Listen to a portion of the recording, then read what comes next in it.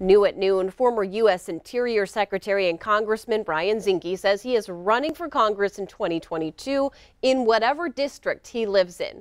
This, of course, after new lines are drawn for those districts in our state. The 59-year-old former Navy SEAL from Whitefish filed his paperwork weeks ago, but he now has his website up and ready to go and says he's attending the state Republican Party convention in Helena on June 18th. Montana's current Congressman Matt Rosendale, a Republican, likely will run for re-election in the district where he lives.